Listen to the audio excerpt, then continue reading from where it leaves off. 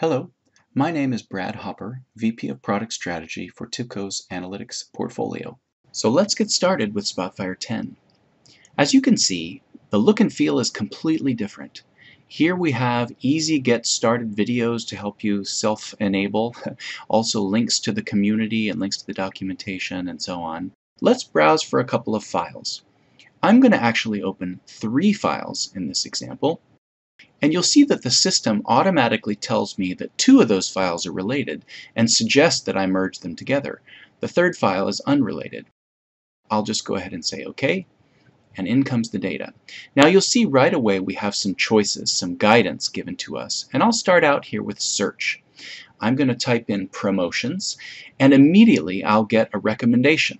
The heuristic recommendation here that we're used to seeing, but we're also seeing some AI-driven recommendations. Here Spotfire is telling me that there's a relationship between promotions and the different market segments. Certain segments are experiencing more promotion. If we scroll down a bit, we'll see another recommendation that's actually between 3 different variables: promotions, market segments, and whether this particular customer is on our to-call list.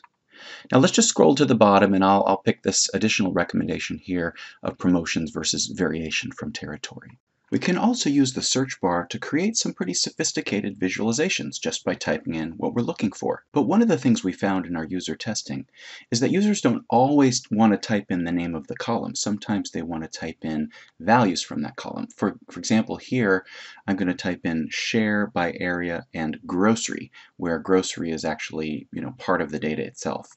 And we'll get this beautiful tree map, and I'll choose this for the analysis.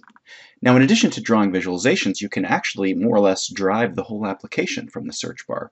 For example, if I type in the word retail, I get some prescriptive suggestions as to what to do with the results of that information. For example, maybe mark the records in the data set that contain the phrase retail. So NLP-based search and machine learning-driven recommendations are part of this augment intelligence approach of the AX experience, helping you to better utilize your knowledge to find insights. Now let's go take a look at the data panel. The data panel's been around for a little while, but notice that we now have the same machine learning driven recommendations available from the data panel in response to the variables that you choose. Now you can also toggle over to get the classic column properties based view here, where you can do transformations and so on. But notice if I select multiple variables, I continue to get recommendations, but now it's the classic heuristic-driven recommendations based on all of the variables that I choose. And this little detail here is important as well. If you click on this checkbox, you can multi-select without using the control key, something really important for delivering authoring on mobile devices. Now let's take a look at the new data canvas. So we've been working on data wrangling for quite some time. That's where all of the transformations that you do visually in the analysis are automatically captured here and displayed on the data canvas. With the Spotfire 10 release and the AX experience, it's now possible to edit all of the transformations that you performed and even add new ones.